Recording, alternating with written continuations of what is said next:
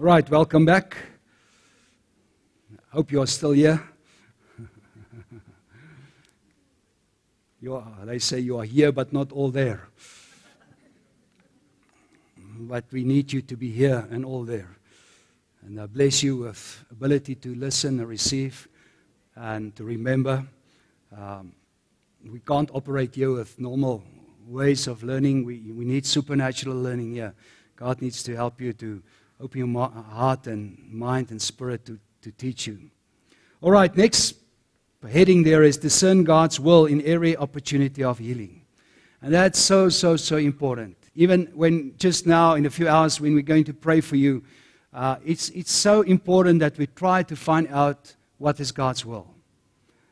And normally in a day like this, God is very gracious. He helps us to bring healing to many people. And it normally, because you've received the word, your faith level is high, it goes quickly, it's easy. Far easier than going out there. But, whenever you get to someone who's sick, you need to get God's will. Lord, what is your will? And Romans 12 verse 2 has an interesting definition when Paul is talking about 3 types of will of God. And that helps me a little. I'm not sure whether we interpret it correctly, but it helps me to understand a little bit about God's will, because he's talking about God's good will, God's pleasing will, or permitted will, and then God's perfect will. Now, obvious, and you want to have God's perfect will. And for me to make sense in that is, when I play darts, when you play darts or you shoot to some board, you have a bull in the middle. You have the little one you want to reach. Then you have some circles around it. And if we say the bull in the middle is the perfect will of God, and the circle around it is God's permitted will, and the greatest circle is God's good will. Now, God's perfect will for every person is to be healthy. That's the bull. But God allow you to be sick for a season, because out of that he wants to teach you something, develop something, or maybe it's just you are not ready. God wanted to heal you, but you are not receiving. You're not believing. You're not asking. And a lot of people are sick just because they don't receive what they could get. So they're living in God's good will or permitted will. They love the Lord. They go to heaven one day. Everything is fine. But they don't experience the perfect will of God in their heart. And that might be with your finance, anything. There's a perfect will, and then there's the area where God allows things. That's not perfect, but He allows it to happen. Sometimes we choose things to do that's not God's perfect will. And God allows it while He knows that's not perfect, but He might teach you through your wrong decision eventually to make the right decision. It's like choose a job. You have 2 jobs. One is God's perfect will, another one is God's permitted will. And you want to know which one is the perfect one. Because even if you take the wrong one, God will help you in that. He will support you. It won't be what you have here, but He will help you here. And eventually, after some time, you will discover this is not really what I want. I want something like this. And out of that, you might learn, or you don't learn. You make the same mistake again. But in everything, there's God's perfect will. And when it comes to healing, God wants to heal every person. But what we also need to realize, God does not want to heal every person immediately. Because sometimes you first have to do your homework. So I remember one girl, I was preaching in a big church there in Pretoria once, doing a seminar on a Sunday morning. I was doing the service. It's a big church with about 2,000 people. So I used the opportunity this Sunday morning to call people out that were sick, because the previous day in the seminar, God healed so many people. And in this congregation setting, there were so many sick people who came out, many. And at least I had the team helping me, like I will have this afternoon. Some of our leaders, they are praying now for you and helping me to just minister. And so one girl came out, and that I remember that morning God healed. There was one woman, a lady, her leg was about this size shorter than the other one. I mean, she had this thick shoe. And she came and sat in front. I got her to sit in front. And as I was praying, I think we were praying, there was more than me involved, that leg just came out.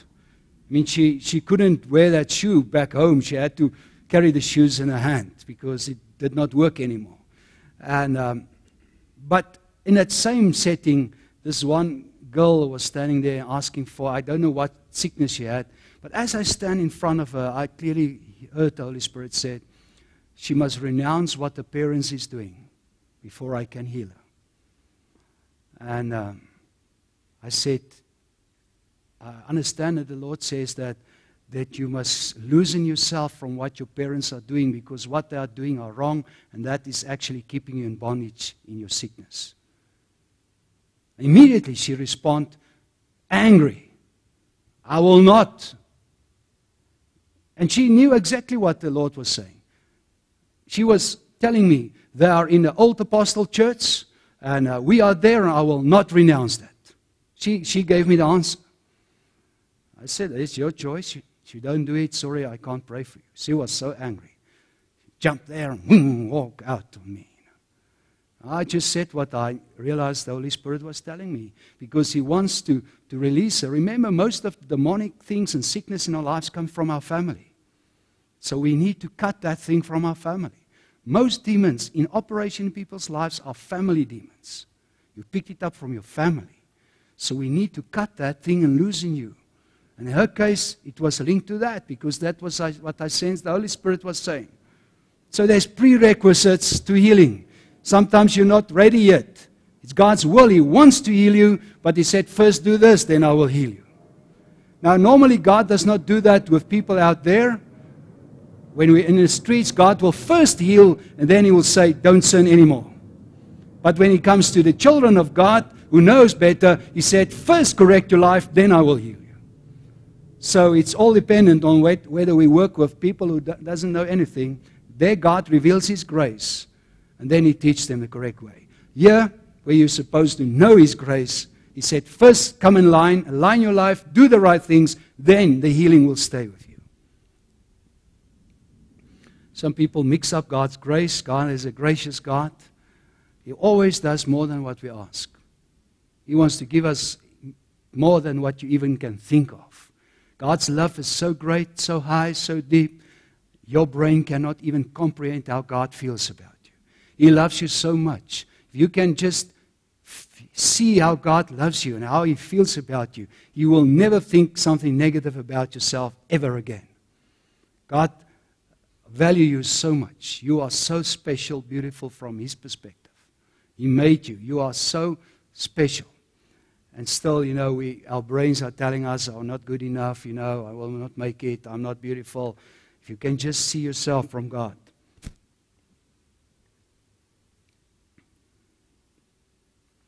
All right, number 16, facts regarding healing. Less than 10% people receive a measure of healing during mass healing services. And that's a fact. You can go to any mass healing service. You can go to Reinhard Bonke. I've been in some of the great men and observed that. And I'm not against that. It's great. God used that as a testimony to bring many people to Jesus. So it's right. We need to do it.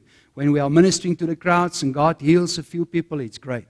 You can study Benny Hinn's ministry. I've been there at one of his latest ones. I've watched it.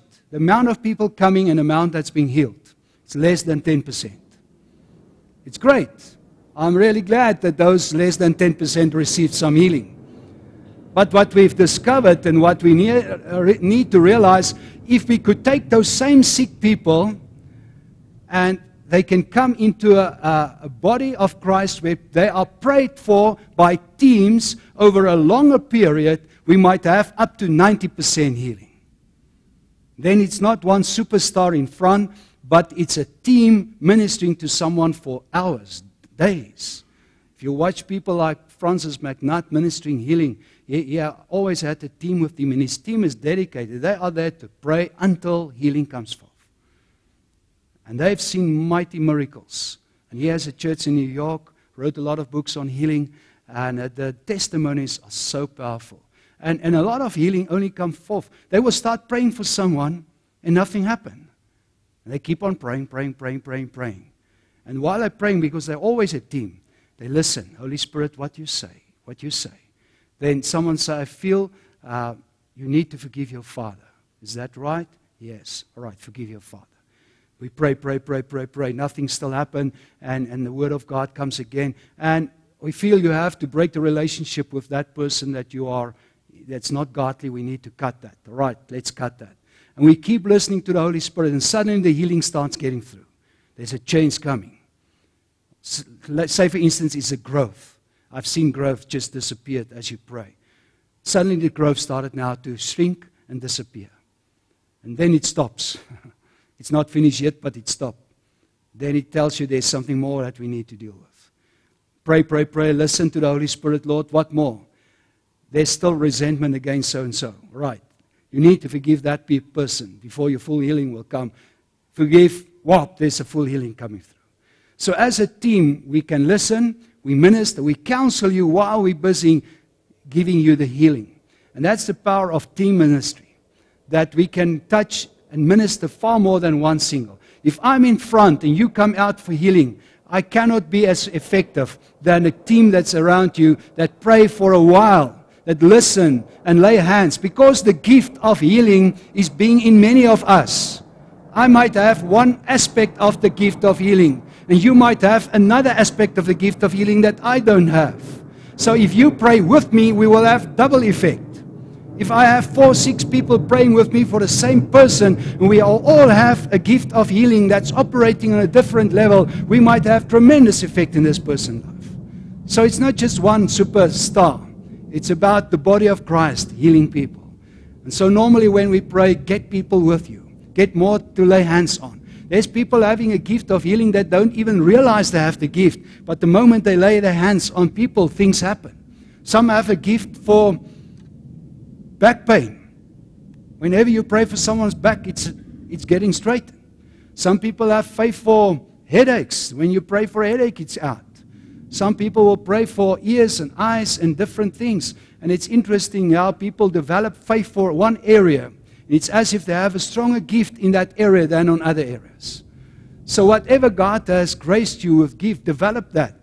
And what you enjoy to do. That's why team ministry is so vital, that we understand and do it. Soaking prayer. What is soaking prayer? We find it in the Bible. I've mentioned 2 names there, Francis McNutt, John Wimber, that made it very popular and very understandable in today's life.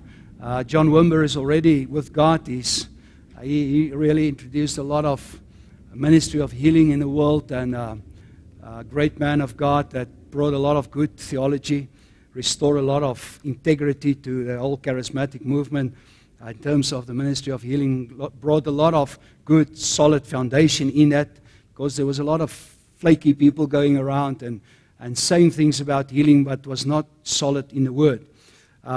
In the Bible, we find some examples where they've done soaking. Now, what is soaking? It means that you do something for a while. It's not just I pray now, but I might pray again and again and again for you. Because one question we always have is, may I pray more than once for you?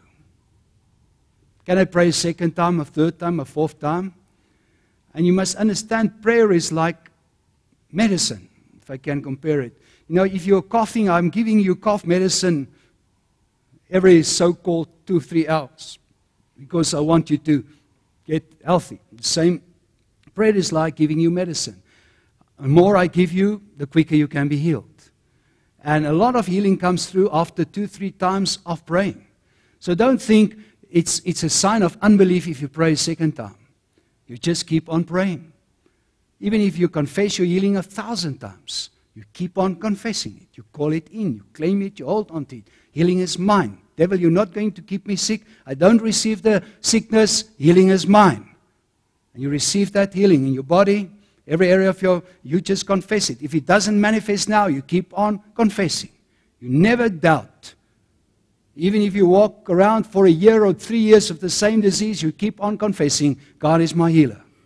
I trust Him for complete restoration in my body. Now here's a few examples in the Bible. Mark 8, when He came to Bethsaida, and they brought a blind man to Him and begged Him to touch him. So He took the blind man by the hand. Now Jesus took this blind man by the hand and take him away from the crowd and led him out of the town. And when he had spit on his eyes and put his hands on him, he asked him if he saw anything. And he looked up and said, I see men like trees walking. Then he put his hands on his eyes again, make him look up, and he was restored and saw everything clearly. Now, this is a good example where Jesus had to pray the second time. Now that gives me some peace that I can pray 3 and 4 and 5 times. Now obvious what Jesus did here was very unique. He took this guy out of the town, so maybe, I don't know if his disciples walked with him. He took this guy away from all the people, maybe for the sake he didn't want the people to be around. And then he spit in his eyes. How would you like if we have a spitting ministry tonight?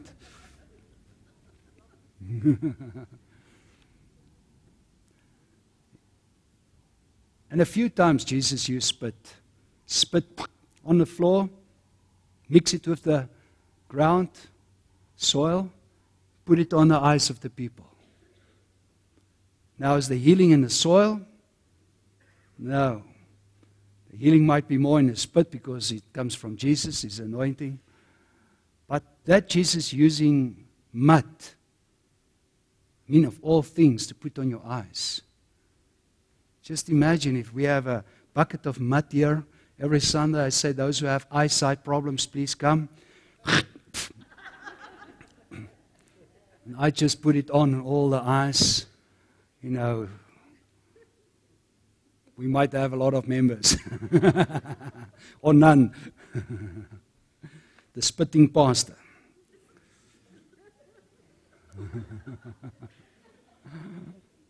Now Jesus used interesting ways, and that actually tells us that there's no rules in this, because He might tell us to do something that no one else have done before. And Elijah, he laid on that little boy. That's not very acceptable for a great big man to lay on a little dead little boy.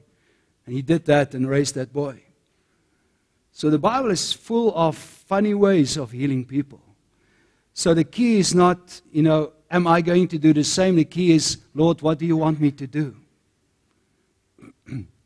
Smith Wigglesworth a few times hit people with the fist in their stomach. I saw some others the other day also doing that. Actually, I saw another guy kicking someone the other day. Instead of laying hands, he laid a feet on him. Now, it's fine, if it works, it's fine. If you have cancer in your stomach and intense pain, I come and hit you in your stomach. And I hit you and you fall out there. Everyone will be angry, But if this guy get up and he's completely healed, they will forget about my hitting, they will praise God. Because God was using that. And that's what happened with Smith Wigglesworth. A few times in front of people. Even one was a woman, a lady. He hit her full power in her stomach. And she fell. People shout, And they pick her up and she was completely healed. So whatever you do, make sure it's from God. If there's a funeral busy happening, and I come and I open the coffin, and grip the guy and said, stand up and walk. It does not work. People will kill me. But if it works, I will be on the front page. So make sure whatever you do, it's God. And sometimes you're not sure, but we learn to hear His voice, to do the right thing at the right time. We must understand His voice. 2 Kings 4 verse 31. Now Gehazi went on ahead of them and laid his staff on her face. Now we've read this portion. Let's summarize it quickly. That's the story of Elijah who laid on that little boy. And we see in this portion that he laid on that boy and he got up and he walked up and down in the room, and then he got on that boy again. And then only the boy sneezed 7 times and he opened his eyes and was alive. Even here with him, the healing was not immediately. He had to repeat his prayer, and he didn't lay hands, he laid his body on this guy. Mark 11, verse 20. And passing on early, they saw the fig tree dried up from the roots, and Peter reminding him, Rabbi, behold, the fig tree which you have cursed has withered away. And answering, Jesus said, have faith of God, for truly I say to you. Now, this story we also read, if you have faith and not doubt, you can command the mountain to be lifted up and be cast into the sea, and so on. Now, out of this portion, what I want you to just understand, Jesus cursed the tree, and a few hours later they passed and the tree was dead. So the effect of the curse took a few hours to show up. Now, in the same way, the blessing. When I bless you with healing, the effect of the healing might show only in 2-3 hours. I had it many times that I pray for people, and they go home, and then the next day they said, I went home, and suddenly I realized I'm healed.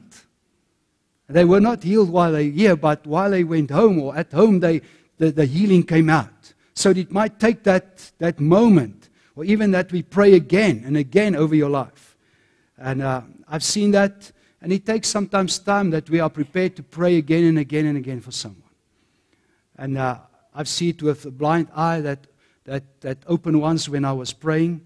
The person's eye was completely gray, and we lay hands on that eye and pray for that eye.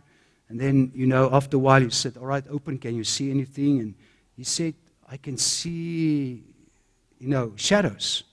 But the eye was a little bit darker, but still grayish. And we lay hands again and pray again. And when we took our hands off the pupil, the eye was coming back into the color. And I said, what can you see? He said, he said, I can see movement. And we pray again. And we prayed about for an hour. And after an hour, you had about 80% visibility of that hour. And then we got a little bit tired of praying for an hour for the same eye. And so we actually, the evening was so late, we blessed him, he went home. So I trust that the healing continues in that eye. I didn't see the guy again, but I trust that it was just continuing. It just didn't stop at 80%, but that every time you pray, it might be more increase. I've seen it with growths. Remember one guy who had a terrible growth on his hand. And he was standing, and we prayed for that growth, and nothing happened in him immediately. And I prayed for other people. I come back and lay my hands on that and prayed again. And then I realized every time I come back, the growth was smaller. And I lay my hand on it again and command this thing to wither and die and go away. Coming back, it was smaller. It took us a while, 20 minutes or so, and then it was completely gone. So we need to get into the habit of keep on praying. Remember, it's not about asking God, Lord, please come heal. Lord, please can heal. It's not for 30 minutes I ask the Lord to come and heal. Remember, I said healing is not prayer. Healing is action. I go and heal it. So I command that thing, wither and die, go away. In the name of Jesus, I speak healing over this thing. And if my language, I don't know what to say, I switch over to praying in tongues in my spirit. I just lay hands on that sickness and I pray in the spirit. And even if I have to pray for an hour in the spirit, I keep on praying until I feel I've done what God wants me to do. Today, we want everything microwave. We want things to happen quickly. And if it doesn't happen immediately, we just don't care anymore. We think maybe God doesn't want to do it. Meantime, God is just testing your faith. Are you prepared to be patient and keep on praying? Then there's examples in the Bible, in number 18, people who were not healed immediately.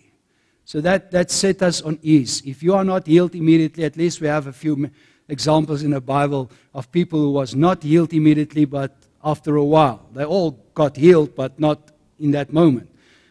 One of them we already touched and talked about, Timothy, who had stomach pain and stomach problems. first one there is Epaphroditus, Philippians 2:25.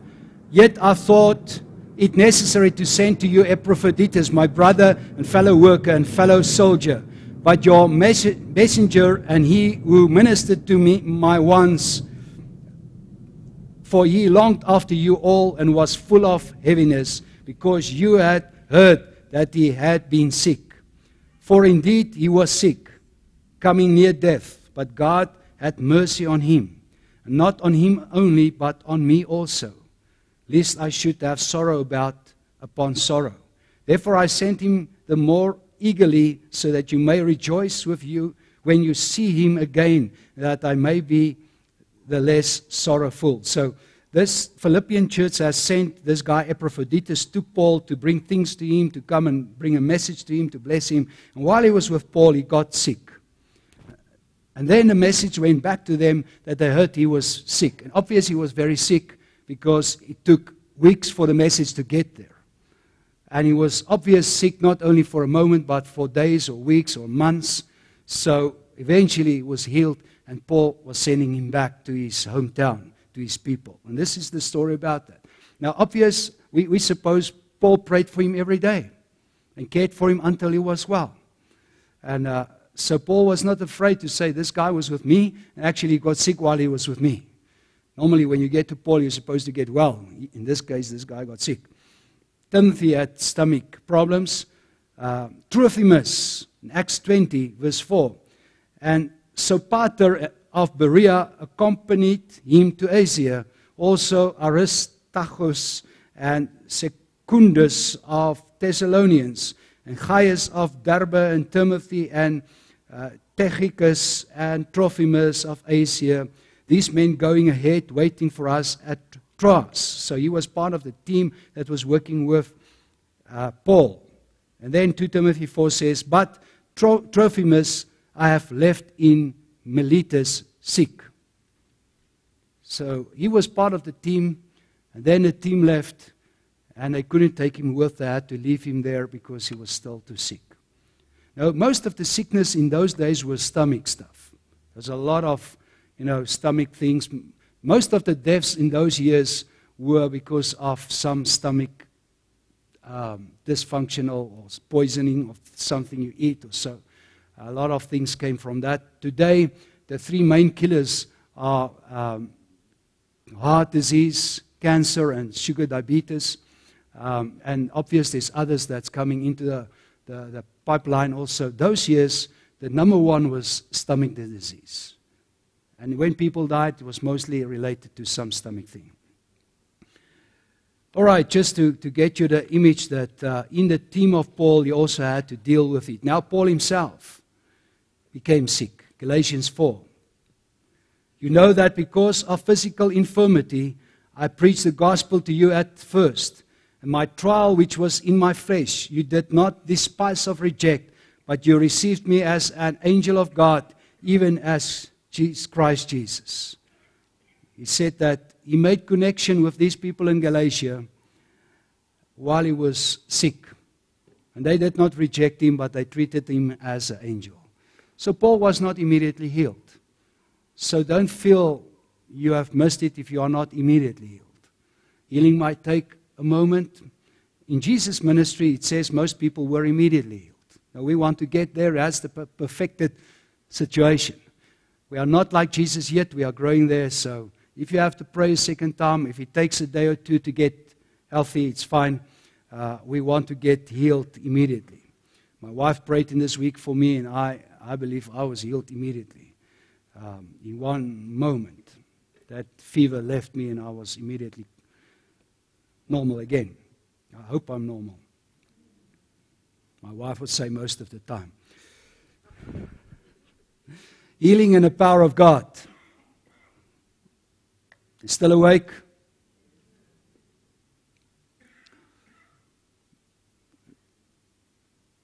Without God's power and God's presence, we cannot heal. We need God to empower us. And you see it in this portion that the power of God was in operation. And even that's what we pray for today. Now, a certain woman had the flow of blood for 12 years and had suffered many things from many physicians. She had spent all that she had and was no better, but rather grew worse. Now that sounds very much like today. People suffering, spend all their money on physicians and still suffering. Unfortunately, the medical world are very expensive. And even those days, when she heard about Jesus, he came behind him in a crowd and touched his garment. For she said, if only I may touch his clothes, I shall be made well. So she was doing self-talk. We call it a faith confession. She was confessing her faith that if I touch, I will be healed. And exactly according to what she said, she got. That's the power of a faith confession. What you said is what you're going to get. And she put the faith in Jesus and she confessed what she believed that she will receive. Maybe she said that 100 times before she touched him. If I touch him, I will be healed. If I touch him, I will be healed. Immediately the fountain of her blood was dried up and she felt in her body that she was healed after affliction. And Jesus, immediately knowing in himself that power had gone out of him, turned around in the crowd and said, who touched my clothes? So what I want you just to see in this is, Jesus felt that power was going out of him. If you read the other portions in Matthew and Luke, the parallel portions, it actually says the same. Jesus felt that unction or power was going out of him. So what we learn from that is, the power of God is tangible. You can feel it. You can release it. You can receive it. So if I've got power of God in me, I can release it in such a way that you can feel it. I can feel it's going, and you can feel it's coming. Now, it's not always like that, but that's many times like that. When we touch people, they feel power. They feel the burning sensation. They feel heat coming upon them. Some people will start vibrating. Some people will just sense the peace of God coming. So the power of God can be tangible. You can feel it. It can be released. It can be received. Like this woman. She felt healing immediately. Jesus felt power going out of him. Let's go to the next one. Faith. And there's so many scriptures on faith. We can be busy with that for ages. But just a few. Matthew 8, verse 5 to 13. Now when Jesus had entered Capernaum, a centurion came to him, pleading with him, saying, Lord, my servant is lying at home, paralyzed, dreadfully tormented. And Jesus said to him, I will come and heal him. The centurion answered and said, Lord, I am not worthy that you should come under my roof, but only speak the word, and my servant will be healed. For I am also a man under authority, having soldiers under me, and I said to this one, go, and that one go, another come, and he comes, and to my servant, do this, and he does it. When Jesus heard this, he marveled and said to those who followed, surely I say to you, I have not found such great faith, not even in Israel. And this guy is not a Jew, he's not a Hebrew, he was a centurion, and they were working for the Roman government. So he was an Italian, a Roman guy, being sent to Israel as a governor to operate there. He was part of the army, the Roman army, non-Christian, but he knew authority. Coming here to Jesus, and Jesus said, I've never seen such amount of faith. So faith lies very much in understanding authority and surrender to that authority. And when you understand authority and receive authority, as he said, just speak a word, my guy would be healed. He understood authority.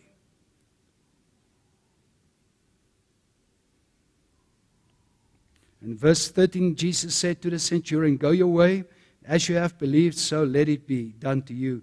And the servant was healed that same hour. Just think of the disciples standing here around Jesus, and Jesus turned to them and said, you know, guys, I've never seen such great faith in Israel.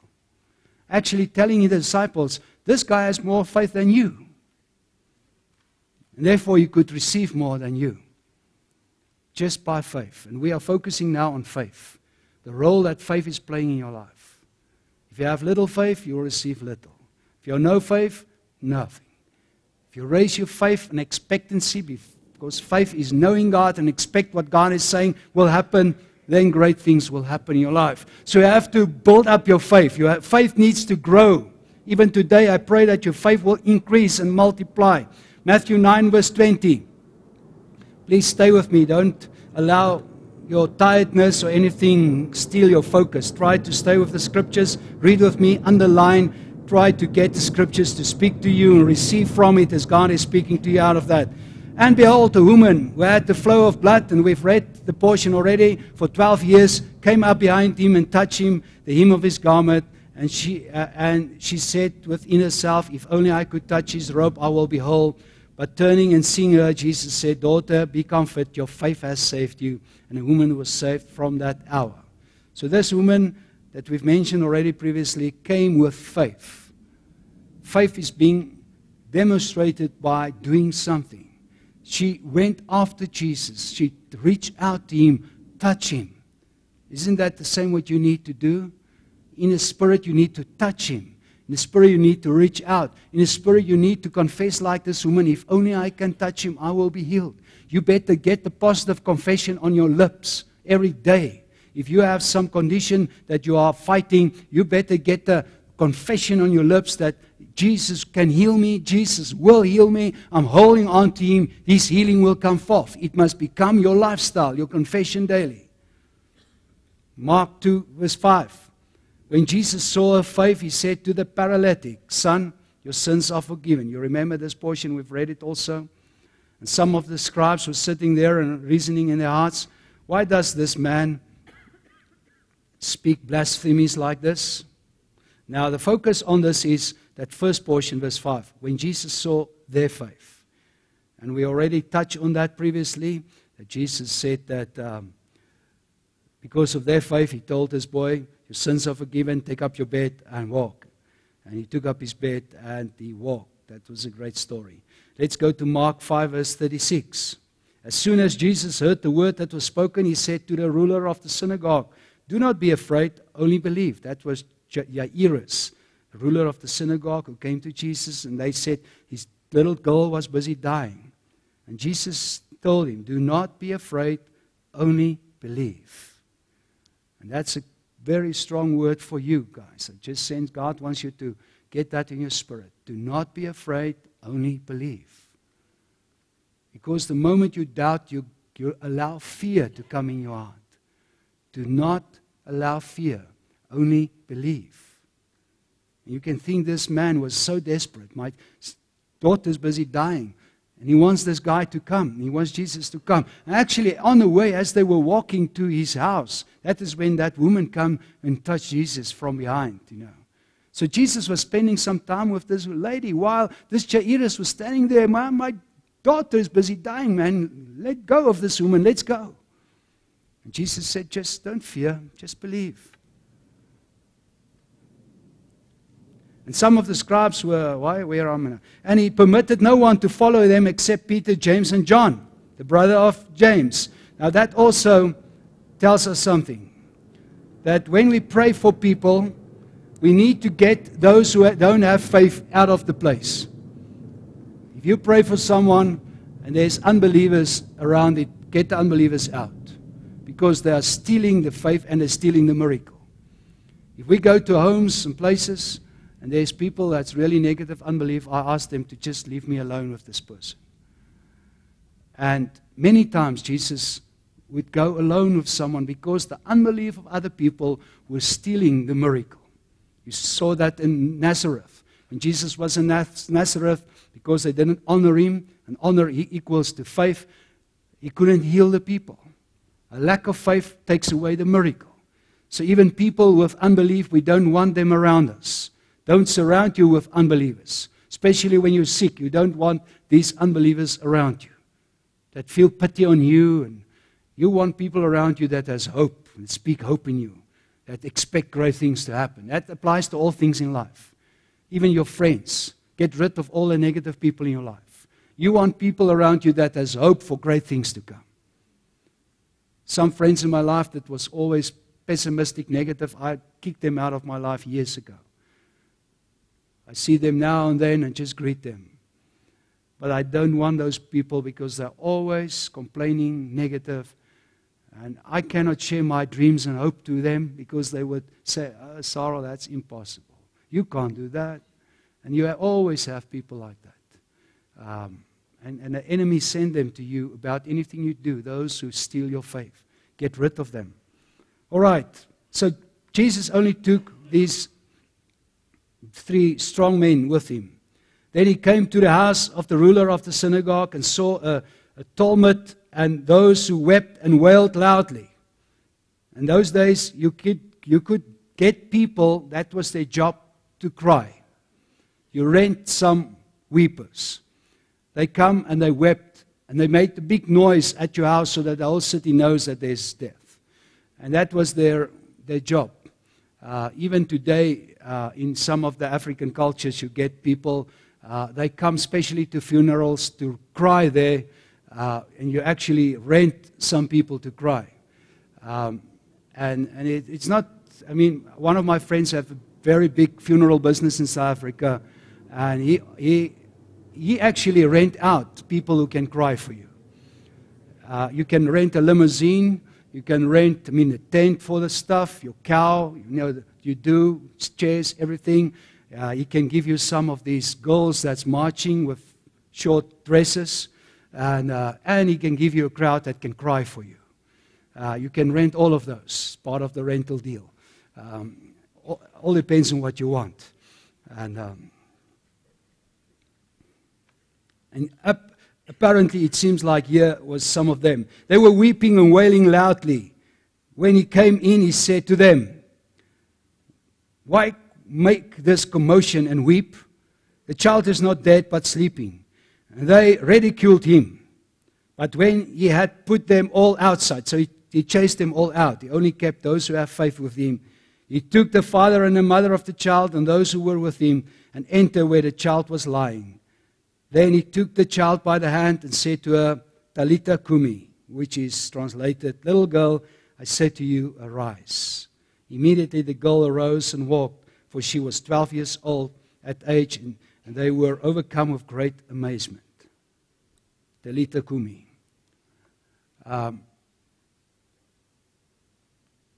Faith, just keep on believing. And because Jairus kept on believing, believe what Jesus was saying, he had the privilege of seeing the miracle of his child. Mark 6 verse 3. I've referred to this in Nazareth. Is this not the carpenter, the son of Mary? They are referring to Jesus, the brother of James, Joseph, Judas, and Simon. And are not his sisters here with us? That's in Nazareth. And they were offended at him. So the people of Nazareth rejected Jesus. He was there. And Jesus said to them, "A prophet is not without honor except in his own country, among his own relatives and his own house." Now he could do no mighty work there. See that? It doesn't say he did not want to do mighty work. It said he could not do any mighty work. He could not do a miracle there. Why? The next verse actually says that. Except that he laid his hands on a few sick people and healed them. And he marveled because of their unbelief. So the fact that they did not honor Jesus and accept who he was a sign of unbelief. And their unbelief actually created the atmosphere in that city that Jesus could not perform a lot of miracles. He healed a few people.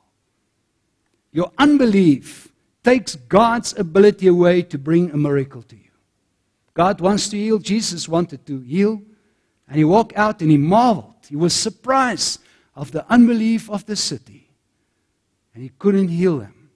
He wanted to, but they couldn't because of unbelief. Are you still here? Are you receiving? What's the level of faith in your house? Can Jesus walk in there and do what he wants? Because you are open, receptive. Luke 17:17. I think we are close to our coffee break, so just hang in a little bit. So Jesus answered and said, where were there not 10 cleansed? But where are the 9? Were there not only any found who returned to give glory to God except this foreigner. And he said to him, arise, go your way, your faith has made you whole. Well, that was the guy who had leprosy, the 10, and one of the 10 who came back, and Jesus said, your faith. And now his faith was what? Why did Jesus say your faith? What did this guy do to show his faith? He came to honor Jesus and say thank you. And the fact that he came to worship, honor him, and say thank you, Jesus saw that as an act of faith. And now because of your faith, you are made complete. Not only healed, but complete. So your faith is being represented in your worship, in your honoring of God. I was just preaching recently on how to honor God, because it comes out in the way you worship him and live with him. Luke 18 verse 41. Saying, what do you want me to do for you? He said, Lord, that I may receive my sight. Then Jesus said to them, receive your sight, your faith has made you well. This guy's faith caused him to see. Let's quickly do some of the other scriptures on faith. We nearly had the principle, and we get closer to the end of our manual. And there's some very important things still to come, but we're getting closer, so just hang in there. John 11:40 said, Jesus said to her, did I not say to you that if you would believe, you would see the glory of God? That was when Lazarus was dead. And this whole portion is about, if you only believe, you will see the glory of God. Believe, I will raise him. And actually, Jesus cried later because of unbelief. If only you believe, you will see the glory of God. John 14 verse 12. Most assuredly I say to you, he who believes in me, and that's the faith action, and that's where you and me are now. You believe in Jesus. The works that I do the works that I do, he will also do. You will do also. And greater works than these you will do, because I go to my Father. And whatever you ask in my name, that I will do, that the Father may be glorified in the Son. If you ask anything in my name, I will do it. That's a wonderful blank check. Jesus said, everything you ask in my name, I will do it for you, because I'm going to the Father. So in this, we heard, for those who believe, we will do the same works and even greater. That's you. Me. Acts 3 verse 16, and his name, through faith in his name, has made this man strong. And whom you see and know, his name made firm. And the faith which came through him has given him this perfect soundness before you. Now this was a guy who was also crippled, who could walk now. And it says, by the faith in the name. Whose name? The name of Jesus. He put his faith in Jesus, in himself as a person. He was made whole. Acts 14 verse 9. And a man heard Paul speaking, Paul observing him intently and seeing that he had faith to be healed. Seeing that he had faith to be healed. Said that in a loud voice, stand up, straight on your feet. And he leaped and walked. So here's a guy who was paralyzed.